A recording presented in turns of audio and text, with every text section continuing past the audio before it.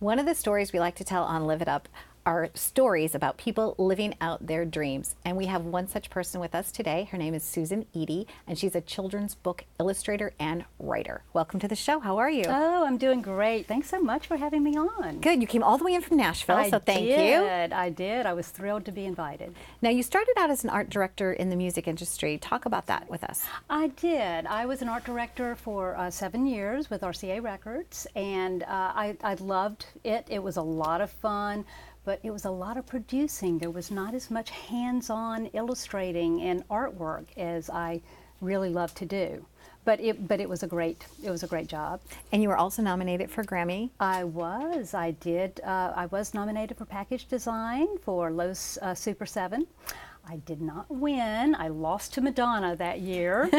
But Drat. Yeah, but I did get to go to the Grammys, so that was a lot of fun. Yeah, I can imagine. Yeah. Now, how did you learn the craft of art? How did that begin for you? You know, I was always an artist from the time I was in kindergarten. I brought home a rooster that I had drawn in kindergarten for my mother, and she framed it, and I was so thrilled that I thought, I might want to be an artist when I grow up. So is that early encouragement? Yeah, Somebody gave you the hope of possibility. It's really true. Yeah, my mother was great at encouraging, and I also had an uncle who was a professor, and he taught ceramics. So he made things out of clay, and that fascinated me. I thought, oh gosh, if an adult could make their living out of playing in the mud, I might want to do something like that. And so you have. And so I have. So tell us about the books that you've illustrated using that technique. Okay, well, I have a couple here. My first book was Papa Fish's Lullaby, by Patricia Hubble. And this is all set under sea. So I got to do all the research. I had to make sure that all of the sea critters lived in the same ocean, and I love the research part because it's just so much fun to learn about new things. And I kind of understand that because at the studio I used to work, we had a saltwater tank. So you can't put a freshwater fish in a saltwater tank. Exactly. Certain fish swim with certain fish. Absolutely. So, and hence you had to research that. That's right. I had to make sure that everybody lived in the same ocean, and I spent a lot of time just, crafting my illustrations there. Now, how long does it take you from concept to completion of illustrating a book that way? Yeah, it takes about 9 months because I have to do completely detailed sketches because I don't know where I'm going if I don't. So I do a very detailed sketch. I send that to my client, to the publisher, and we go back and forth. If there are any questions or anything that they want to change, we change them in the sketch stage because it's so much easier than changing it in the clay stage. Okay. So that's where it starts out. And what kind of clay are you working with? Are you baking these things as clay? No, that's a good question. This is all plasticine, so it's the modeling clay like you used in kindergarten. Okay. I really have not progressed beyond my kindergarten skills. You cut a piece. Now, do you blend your own colors also? I do. Okay. I do. Yes, I get in. They make about 10 colors of plasticine, and I get in there. I put it on a heating pad so it's warm enough to work with, and I mush, and my hands are multicolored within 5 minutes of getting into my studio. Fantastic. I bet they're strong. Can I feel your hands for a second? Oh, sure. Yeah. Oh, yeah. I have a little strength there. That's great. Well, I guess you need it because, you're probably kneading the dough and you're moving it and manipulating it. Yeah, I am. So this book is called My Love for You is the Sun. Yes. This is for little, this is actually a book for mothers with new babies. It's really just a beautiful poem written by Julie Hedlund. And again, this is set in the natural world. I do love I love the research and I love doing animals. So this one was also just a real delight to do. Absolutely beautiful. I got to see some of this on camera, and it's interesting that I chose this because I thought this was beautiful too, of the little raccoons. Oh yeah. So yeah. So each character, do you keep them afterwards? Do you have like a whole entire collection of things you've made? Oh, it's crazy. My studio is just overflowing. I started out keeping them in pizza boxes. Okay. Which kids love. Whenever I go do school visits, the kids are all like, "Oh, do you eat all that pizza?" Because pizza boxes are about perfect. They're about this wide, and these pieces are about this tall.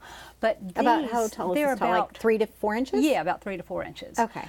But these are more actual size, so they were bigger than pizza boxes, so I had to special order boxes, and my studio is filled with box after box of critters. Yes. Clay Yes, critters. clay critters. Clay yes. critters. And let's Yeah. talk about your book, which you did not illustrate. Exactly. This is my new book, Poppy's Best Paper, and I wrote this book, and I tried to illustrate it. I tried over and over and over.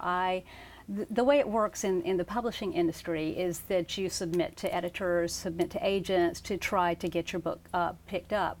And I had done a dummy book, and I had done sample illustrations out of clay for this book. And it kept getting rejected over and over and over. And everybody said, you know, I like the story, but the clay is just not a good fit for this book. So I am a very hard-headed person. Finally, I got the message. I sent it to my agent, and she said, you know what? I really love the story, but I don't want to offend you, but would you let us have another illustrator take a crack at this? And who did they select? Rosalind Bonnet. She is a French illustrator. She lives in Versailles. She sent me her website. I looked at the website, and I just fell in love. Her work is I love it. I love it. She has done such a fabulous job with this book. So whenever I saw what she could do, I was like, yes, please, take it, take it. And they did. And whenever they paired her illustrations with this story, it just came alive, and Charles Bridge picked it up.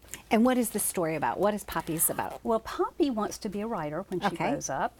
And when her teacher assigns a paper for the class, Poppy is sure that her paper is going to be the best paper. But Poppy, unfortunately, she has big dreams and big ambitions, but she's not so good on the work side. She gets very distracted very easily. And when her best friend Lavender writes the best paper instead, Poppy becomes very jealous, and Poppy acts out a little bit. So this is the story of how Poppy worked through some of the writer angst and some of the jealousy, and how she ended up writing her very best paper. And it's perfect for any age, because I know some adults that would like that book. It so mirrors my writing process. It is not even funny. It's so hard to keep yourself in the chair and keep writing. Yeah. Well, congratulations to you. Susan, what else is in store for you? What else are you working on now? Right now I have been doing a lot of work with the SCBWI, which is a trade organization that I am a member of, a Society of Children's Book Writers and Illustrators. At the moment, we are planning our SCBWI booth in Bologna, Italy, in the spring. So I'm doing a lot of work with them, designing flyers, getting the illustration gallery set up. So that right now is consuming my time.